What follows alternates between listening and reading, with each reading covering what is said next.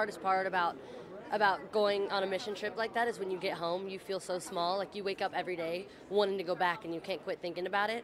And so it was really amazing. And really, I'm just kind of, as soon as I left, I was ready for the next one. So it was really incredible. It definitely changed my life. And anyone who cares enough that people can't hear, and it doesn't matter who it is, and they say, listen, let us help you. It's interesting to be around big thinkers, and they think big, you know, and what's more important is that amongst all this bigness, they have this level of detail that manages to keep everything really personal.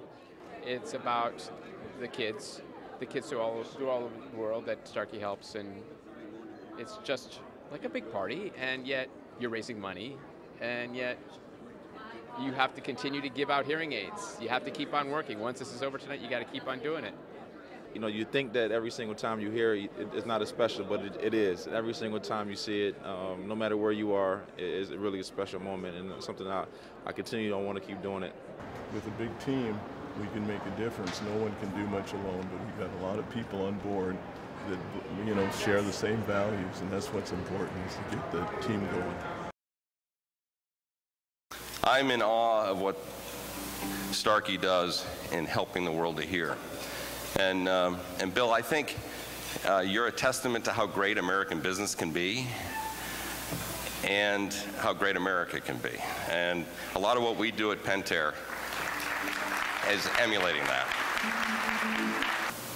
Bill and Tanny, you and Starkey Hearing Foundation are the embodiment of that wonderful quote that Henry Winkle always says to me when I see him: if you will it, it is not a dream.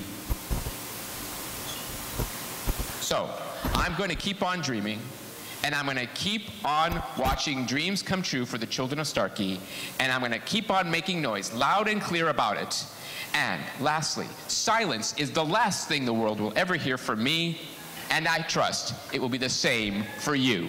This one of those things, just those moments that just move you. And I'm staring at this mother thinking, for the first time, she's seeing her baby here, and I'm just trying to process what she was experiencing at that time. And it was just a magic moment. The boys laughing, mom's crying, Marilyn's laughing and crying.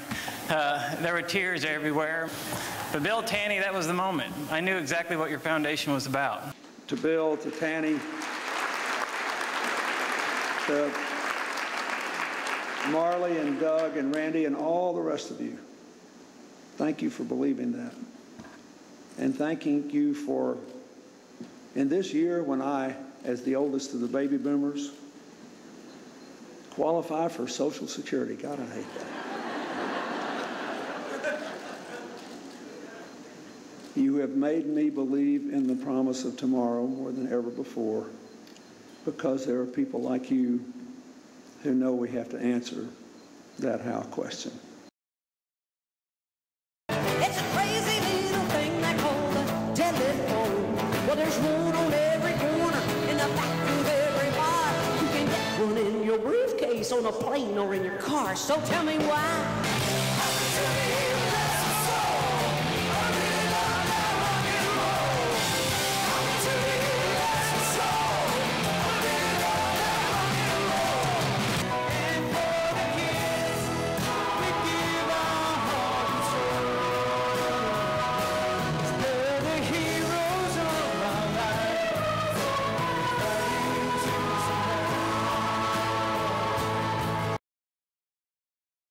La la la la la la la la ba ba ba ba ba ba ba ba ba. Yeah, she can.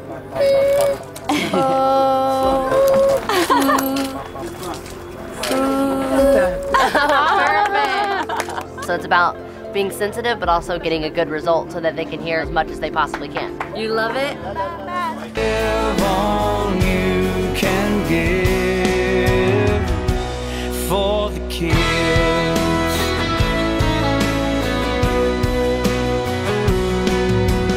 There's a little boy, and he's sitting in his daddy's lap. He smiles and laughs and covers his head in a St. Jude ball cap. The team that we brought with us were a bunch of rock stars from the NFL who came to see firsthand what our foundation's doing in Uganda and Rwanda. I can't compare it to any type of football game I've been in. The game that I love with all my heart, and I've been playing since I was crawling. I love every minute of it.